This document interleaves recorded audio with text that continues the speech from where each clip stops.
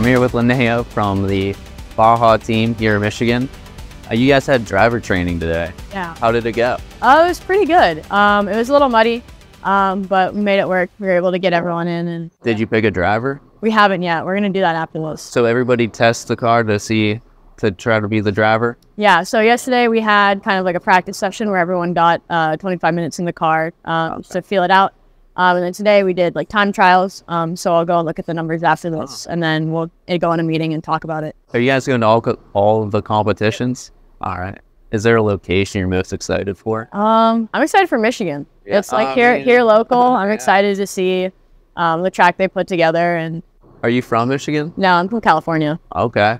What brought you to University of Michigan? I just had saw it online and applied and knew it was a really good engineering school. And in applying, I saw the Baja team and thought it was really cool. And something I wanted to join when I came here. All right. So were you a team member since you were a freshman? Yep. And what year are you now? I'm a senior now. Okay. Yep. Last year? Yep. Are you sad to leave this team behind? A little bit. Yeah. Definitely. It'll be weird having a lot of free time. I was gonna say. But yeah. How many hours do you spend in the workshop? Too many. Probably 45 a week. Okay. So after you graduate, will you volunteer for these competitions? Absolutely. Are you lying to me? Sorry? Are you No. just lying? No. Okay. I'm hopefully there's they keep having comps on the West Coast because I'm moving back out to California. So definitely would be more than happy to go out to all of the ones I can and volunteer. So the car's, I'm guessing, pretty much done, right? No. This upcoming year, the frame is currently out at powder coat, so it's not here. Oh, is this the old car? This is our old car, yeah. Okay. So what are you doing right now with the new car again? The frame we finished up a few weeks ago, and it's currently out getting powder coated. Okay. We're just doing a big machining push to get all of our components ready in time for a car done in the end of February. Okay. So what's all the work that goes into get to the point you're at now for the car? There's been a lot. Pretty much all of first semester is design work and getting the design for the car finalized. And then starting around December, we start manufacturing, especially on the CNCs, so that hopefully in a few weeks we'll have all of our parts ready to go. How similar is this car to your new car if you're test driving on this car? Yeah, it's similar in some ways and it's very different in others. Okay. I'm really excited to see all the changes we made come to life and see how it compares. But there's definitely some big changes we made. Yeah. And it seems like you guys do pretty well competition with all these trophies. Yeah. Are you gonna get another shelf? Probably not. I think the Wilson Center would be not happy if we expanded into more space. Because we also saw your Volvo trophy in oh yeah, over there. Up front. Yeah. You have trophies everywhere. Go on. Do you have a favorite dynamic event at the competitions? I feel like S&T is the most exciting. We typically don't do so hot in it, but it's still a fun time. And I think really puts the cars to the test. And so it's fun to see how we stack up in that event compared to other teams. Would you have a least favorite one? Sled pull. Sled pull. I like sled pull. It's either that or mountain climb, hill climb, right? Yeah, it's sled pull or hill climb. Do you like hill climb?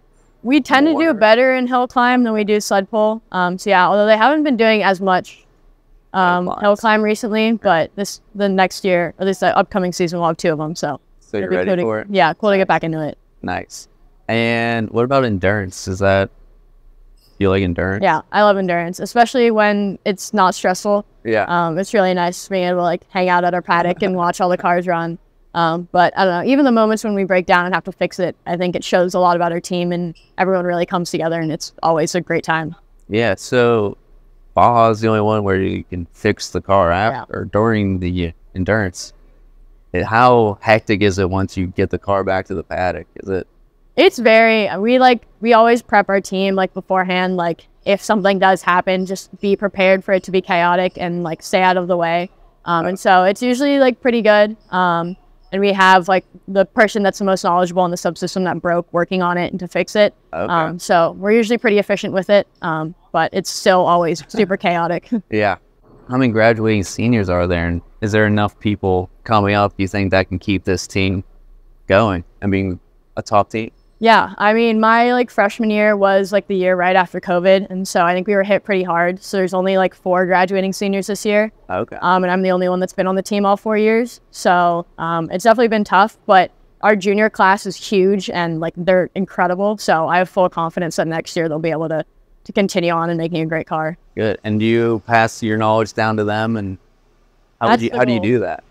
We have like transition documents and stuff like that, and we'll hold meetings at the end of the season in order to hopefully like get the next class up to speed. Although we can't always do a perfect job, and so there's some gaps they have to fill in on their own on the fly. But yeah, we try to pass that knowledge down as best we can and document everything that we go throughout the year, so that hopefully next year, if they have any questions, they can easily reference anything. And what's the team dynamic? You guys all close? Yeah, we're like super close. We just because of how much time we spend here, like we all become super close friends and hang out with each other outside of the shop. Okay. And it seems like not a lot of time outside of the shop though, right? Yeah, the little time we do have outside of the shop, we like spend it together. We'll do movie nights and stuff.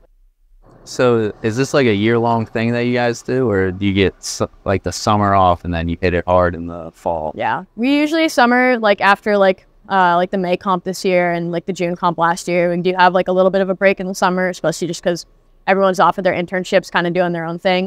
So we do a little bit during the summer, but like when we come back in August, that's when we really like hit the ground running, get started on stuff. How do you recruit team members?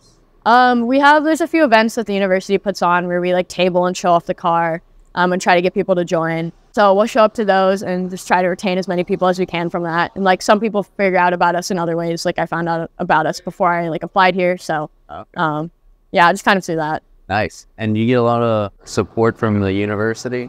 Yeah, we do. Like a large majority of the funding comes from like the College of Engineering. So we're super grateful for them. And just like this entire facility is put on by the university and the College of Engineering, and we wouldn't be able to do any of this without them. So yeah. Nice. School rival?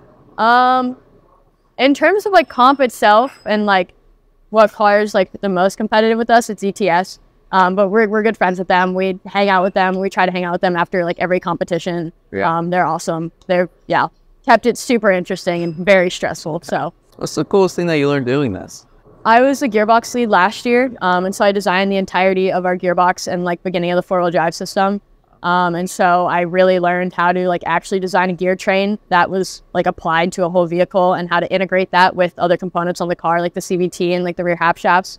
And so I think that I've like learned the most from being gearbox lead and have been able to actually apply stuff I've learned in classes to the gearbox, or like sometimes like I would design my gear train and then like 2 weeks later in my classes they talked about how to do it. So I think I've like definitely learned the most from that and just like been able to apply so much of like my knowledge from school to that. So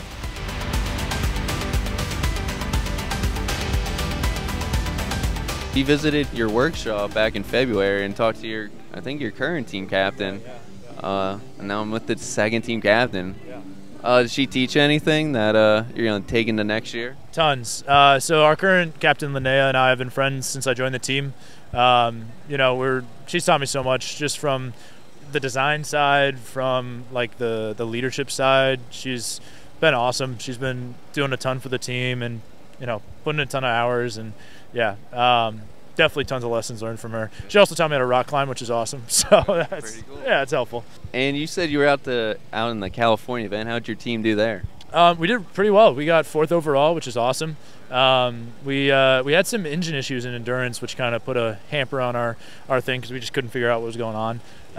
Thankfully, we think we've pinpointed it since then, and we haven't had those issues since. So hoping to do even better here. Yeah, feeling better.